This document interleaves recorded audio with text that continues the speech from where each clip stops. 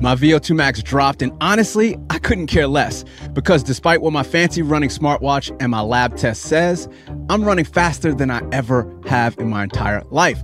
Here's why that number on your watch and even in the lab might be lying to you when it comes to performance in the real world. I'll be going over why Vo2 Max isn't the whole story with science to back all of this up, where to put your focus so you're training the stuff that actually moves your race times, why a small drop in my Vo2 Max like mine doesn't mean that I'm falling apart, how to train without obsessing over a single metric, and a free download to help you improve your Vo2 Max right now. I'm Darren D. Lake, running coach, 30-year runner / endurance athlete, full-on data nerd, looking to help 10,000 self-coach runners just like you get 1% better every day and improving their Vo2 Max and separating all the good signal from all that bad noise. Let's get into the episode.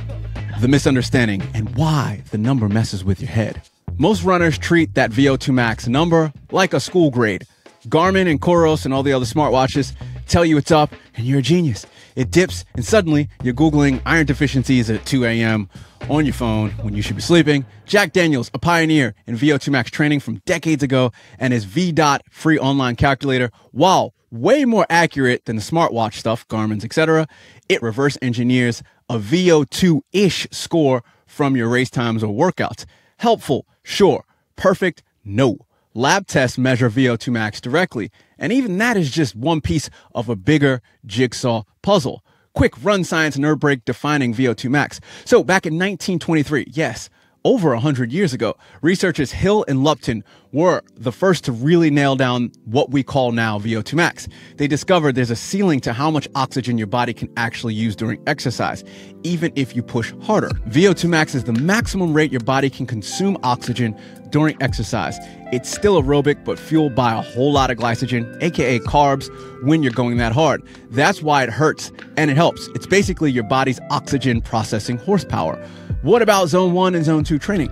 Yes, base training nudges Vo2 Max up slowly, builds a foundation, builds the concrete, builds the pillars, etc. It's also the scenic route of getting to a high Vo2 Max.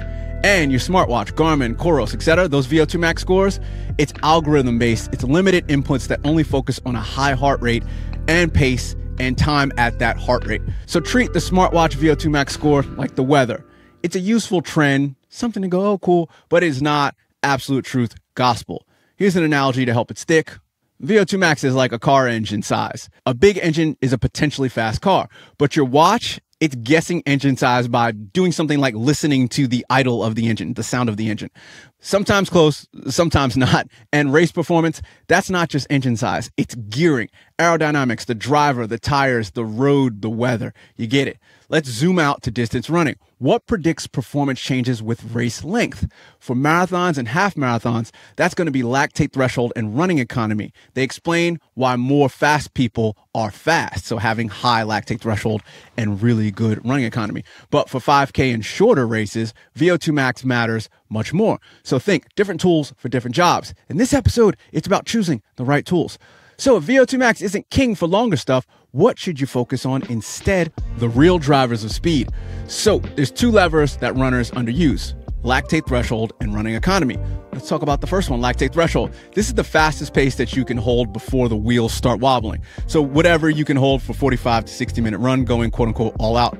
That's usually for half and full marathons. It's your money metric. It's exactly where you want to be. You want to train this very well. But for 5K, 1 mile, 3K races, 2 mile races, etc., and shorter, Vo2 Max comes back into the spotlight as your hero. But you still want a higher ceiling. You still need that lactate threshold. And then number 2, running economy. Not how pretty you look, but how much oxygen you need to maintain at a given pace. Better economy equals lower oxygen cost per mile or kilometer. Translation: spend less to go the same speed, or spend the same to go faster. This is also related to an efficient running form. Run science, nerd break. Threshold is the temperature your car can cruise at before overheating. Economy is your fuel efficiency, how far you can go in that same tank. Here's something to note. Research going back to 1980s. Shouts to scientists, I'm going to destroy their names, Conley and Krahenbuhl and Sojin and Svendenhag, found that among competitive runners, threshold and economy were actually better predictors of race performance than Vo2 Max. Why? Once you're reasonably fit, most runners, they cluster within a similar Vo2 Max range. But threshold and economy, that's where the real separation happens. It's like having a bunch of cars with the same size engine. The winners are determined by who can run cooler, burn less fuel, and just drive better. If you're like, hey, Darren, I want to use this information right now, dope. So good. Download my free Vo2 Max booster plan. It's a short, clean training block that slots into normal training so you can touch Vo2 Max without turning your legs into toast for everything else. You can show up for more workouts, show up for your life, and you're not tired all the time. Get it, the QR code here, link below, or in your show notes. Back to the episode. This is what focus looks like in training and how to do proper threshold and run economy improving workouts. Threshold intervals. You can do 2 to 3, 7 to 10 minutes at threshold pace with a 2 to 3 minutes easy jog. You teach your body to shuttle and reuse lactate instead of panicking.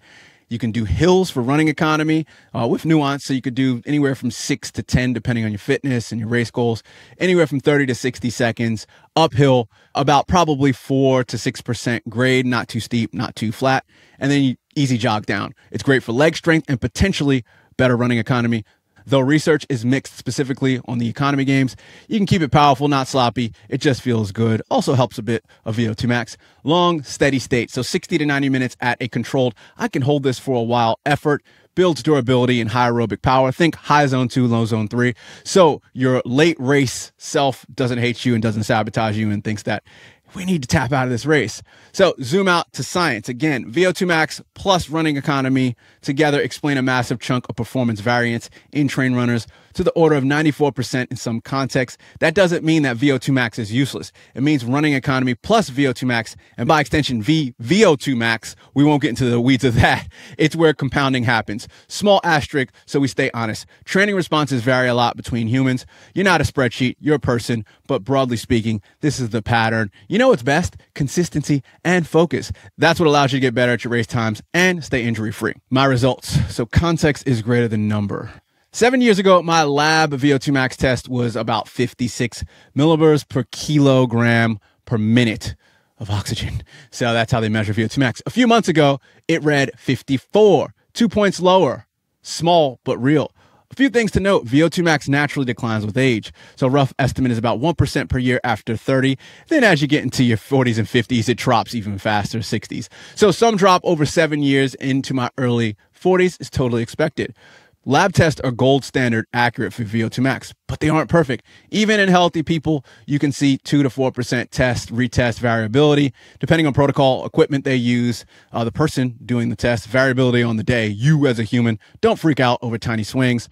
Training focus matters. When I took the test, I wasn't hammering Vo2 Max workouts, so my VO2 was not at its optimal place. It also wasn't 7 years ago too, so that's where the asterisk is. When I did the Vo2 Max test a few months ago, I was in marathon focus block, aerobic base, sub-threshold durability, lots of zone 2, zone 3 work. So the engine size metric, it dipped a bit, that big Vo2 Max engine. But I still got faster because of all the other metrics. The lesson, focus is better than fixation. Pick the levers that move your race, because that's the most important thing, not just some random number. I'll be talking more about focus in my upcoming book, The 1% Better Runner, so stay tuned for that. Just want to do a quick plug. If you want the fast, sane way to nudge your Vo2 Max up, grab that free download Vo2 Max plan. It's going to help you get faster in a smart, strategic way so you can sequence and plan all your workouts throughout the weeks, etc. And as a bonus, you'll automatically sign up for my 5 minutes or less weekly newsletter. I'll do deep dives like this Vo2 Max episode, but also threshold stuff, sub-threshold stuff, tempo, long runs, strides, mental fitness. That's a big one. Get it at the QR code here, link below or in your show notes. But ignoring your Vo2 Max is one part of the fast performance equation. If you want to really get faster at distance running, learn all about why strides, sprints, run-throughs, and wind-ups can help your running economy. That other thing that helps you race faster. Get that here or link below or in the show notes of your podcast app.